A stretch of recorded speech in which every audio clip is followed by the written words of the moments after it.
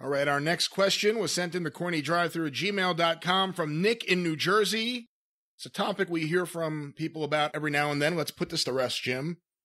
Jim, you have always been known as a straight shooter, to say the least. There was a situation some time back where the Young Bucks claimed that you were direct messaging them on Twitter, essentially saying your hatred of them was all work for publicity. Oh, God. Now it's become a direct message on Twitter. I know where this story started out, but go ahead. It has become the go-to thing for internet nerds who want to shit on you and your opinions as being invalid. I'm not sure if I remember you ever addressing this or commenting on the same, but I would like for you to clarify the whole situation if possible. What really happened? Well, first of all, it's changed now because now it's direct message on Twitter. And I hate to say this, but I have to tell the truth. I hate to say this in public, but I do know now how to direct message on Twitter. I figured it out because, see, I didn't know that you could message people on Twitter for the longest time. And I think you remember when I said this to you. I said, did you know you could message people on fucking Twitter? Because when you have the Twitter screen, there's a fucking, I always just looked at the home, which means people that you follow have tweeted stuff, or notifications, which means if you're mentioned, right, you're in that. But then I saw the thing that said moments. I don't know what the fuck moments is right now. And see, I've still got the old Twitter also. I don't like the new layout. So I had somebody give me the gimmick to reinstall the old Twitter. I don't know what moments are, but I found out that messages, the little envelope up there, one day I saw a 1 up above that. So I clicked on it, and it was somebody that I followed sending me a message. So I wrote them back, but I don't want to encourage this because I don't look at that a lot, and it's another way for people to get a hold of me. But no, I've never direct messaged anybody directly. I have to reply to it. I don't know how to make one up because I've never done that. So, but the point is, I didn't direct message the fucking Young Bucks. Either they've changed their story, or else why somebody has added to it. What they reference was during one of Jeff Jarrett's Global Force Wrestling shows. What was it, 2016? Several summers ago. He did ballparks with the minor league baseball teams in conjunction. And the 3 first ones that he did were Bowling Green, Kentucky, Jackson, Tennessee, and Knoxville. And since that's close to me, he called me and asked me to come and be basically the name star for the autograph session. And also because they were doing a radio promotion, and at 1 or 2 of those places, they had one of the DJs set to be the babyface manager and wanted me to work as the heel manager against him and wanted me to set that match up because I've done a bunch of those. So I'm booked on the shows. And I don't remember whether it was the Young Bucks were there one of those weekends, but not the other one. So I don't remember whether this was in Jackson, Tennessee or Bowling Green, Kentucky. But we're at the minor league ballpark. I'm there early, obviously, because that's what I do. And then I'm wandering around the fucking park, looking around at things and everything, talking to some of the people I actually liked that were there. And I walk back into the locker room, and I've told this story before, there was 12 guys in the locker room, all laying on the couches or sitting on chairs or sitting on the floor, every single one of them looking at their telephones. And found out later on one of the guys was actually texting the guy on the other side of the room. Nobody telling stories, nobody calling spots, nobody talking about fucking matches, nobody cussing anybody, nobody talking about pussy, sitting there playing with their fucking phones. So when I walk through, the door slams and I see the Young Bucks laying there. It's the first time I've seen them since they super kicked the kid for their birthday, or for his birthday. I didn't want to start the whole thing right then because I'm there as an invitation from Jeff to do the fucking thing with the radio guy, but I couldn't resist getting a little dig in. And also I didn't want to be the prick and ignore everybody. So as I walked through, I said, "Hey, Bucks, good to see you. We got the only angle in wrestling anybody believes." And I walked out the other side. I think Road Warrior Buck may have said, "Hey, Jim," with all the personality that he has. And that was the exchange. I didn't need to add the real smart aleck comment that they believe the angle because it's real and you two are a couple of goofs. But I thought I got the point across. Apparently I didn't. Well, actually, I think what happened was I got the point across, but then they decided to make themselves look better by saying, "See, I mean, Cornette wants to work with us. It's all an angle. He wants to work with us because we're so big and we're such stars and he can actually make money off of us. Well, you see how that worked out. It was not followed up on, my big offer, by either side. But out of that exchange, they got the story that somehow this is, at least to tell people, this is all a work. He wants to work with us. We just don't want to do it. It's become a big moment in Young Buck lore that Jim Cornette wanted to work with them at the ballpark show. And yeah.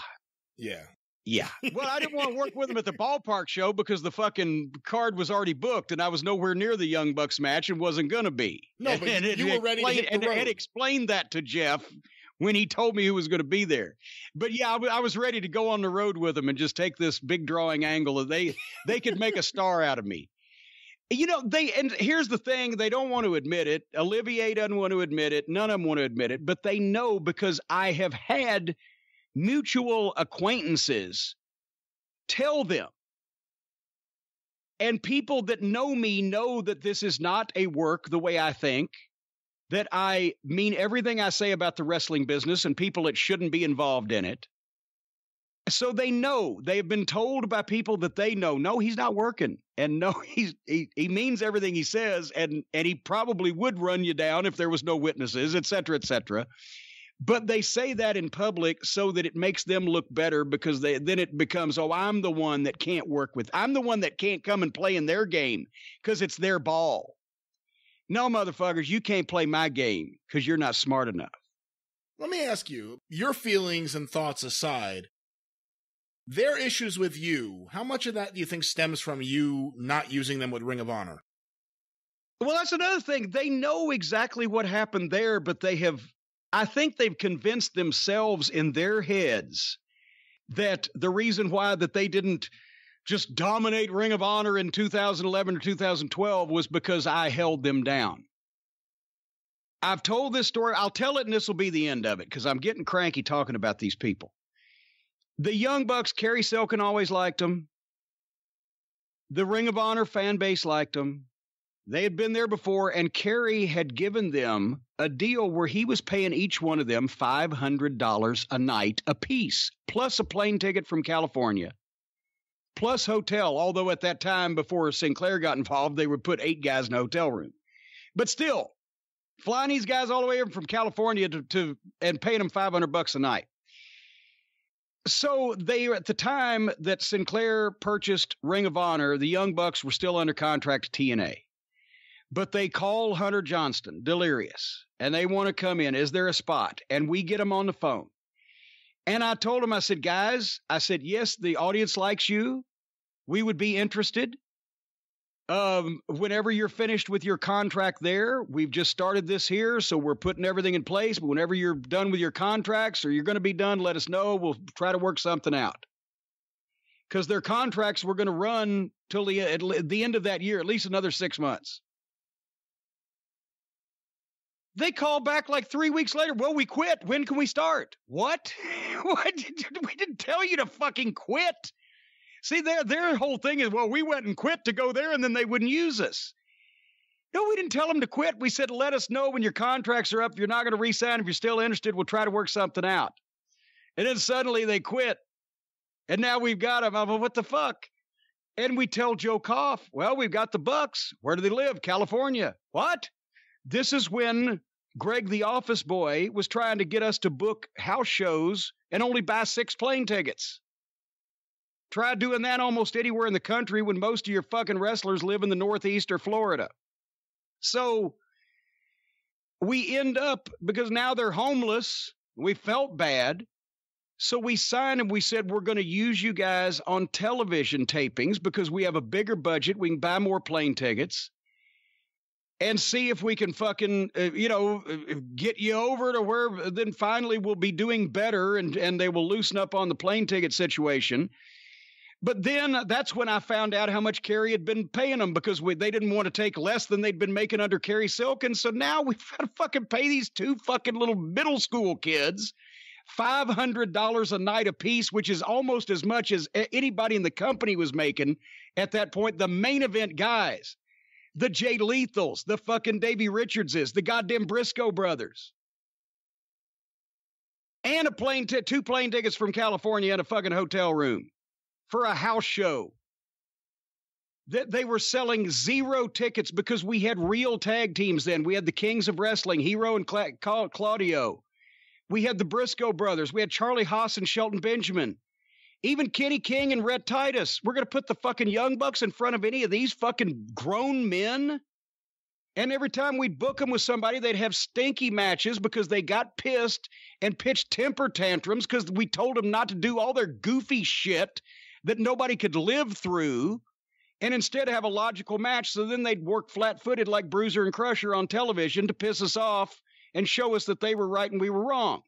So I couldn't wait to get rid of these motherfuckers, but I was still honoring the contract that we signed with them, that they strong-armed us into signing, but I couldn't wait till it was over with because they fucking stunk and they had bad attitudes.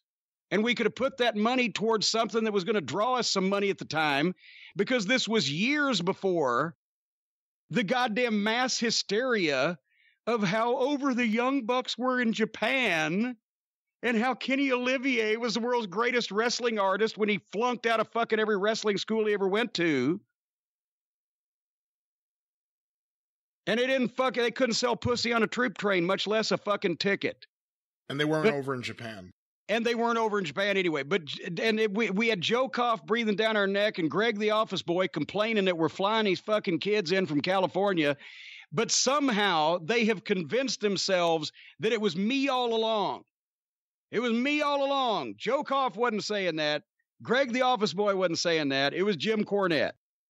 Well, here's the thing. If they'd have been the Briscoes in the ring, if they'd have been Charlie Haas and Shelton Benjamin in the ring, if they'd have been the American Wolves in the ring, I would have fought harder for them. But it wasn't me. It was Joe Koff going, why did we adopt these fucking orphan children from California and paying them this much money to come and work underneath matches? Because you can't put them on top because nobody can buy them physically against the fucking main event talent that we have. They didn't like that. And if anyone ever wants to know why Ring of Honor lost so much money before Sinclair purchased it, there's a great example. $500 a night. Oh, God. I loved Kerry. I tried to help him. When I found out originally, when he called me in to ask me instead of shutting the company down, he said, can you help me not lose this much money and eventually make some? In September of 2009. And when I found out what he was paying the guys, I was shocked on both ends. He was getting some ridiculous deals where guys should have been making twice as much as they were, according to their contribution on the card or potential. And then there was the other way where he had given indiscriminate raises to fucking people that he just liked personally. And oh my God, goddamn, that team with Rhett Titus and Kenny King. Rhett Titus was doing all the work. Kenny King just fucking wrestled once every 3 weeks and went and shook his dick in Las Vegas. Because in addition to being a lying sack of shit, he was also just an outlaw wrestler and didn't apply himself to work full time. So he never got any better. He was always fairly awkward, but Rhett was really digging in. Rhett was making $150 and Kenny King was making $350 before I could stop it. But yeah, and at one point, that's when I had to sit Kerry down and I said, you had 38 different people you paid on this particular live event to be on the card as a talent in some fashion, referee, manager, wrestler, whatever. I said, you take those 7 off. Now you got 31. You've just saved several $1,000s per night plus trance. I figured out the exact amount he saved. I said, are anybody going to set the seats on fire if those 7 guys aren't on a show, but the other 31 are? No. I said, good. You just saved up several $1,000s permanently. Fucking give them their notice. Bring them back when you're making some money. Some of the guys didn't like that. They'd rather nobody had a place to work because there was no company, rather than you cut the fucking fat off the thing and try to concentrate on your positive talent. I was at the show in Phoenix where Kerry looked around and they'd flown every single fucker. Nobody could drive to Phoenix, for fuck's sake. They flew everybody. And Kerry's sitting in a fucking building going, what am I running, Make-A-Wish? But as long as all the guys got to go out and do their fucking emoting, They didn't think about that side of it.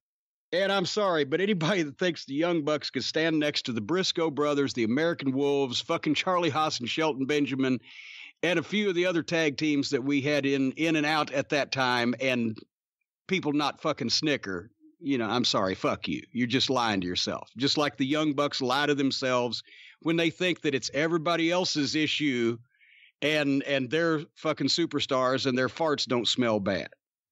Fuck. All right, well. As Ricky Morton used to say one time, I've taken pills bigger than those boys.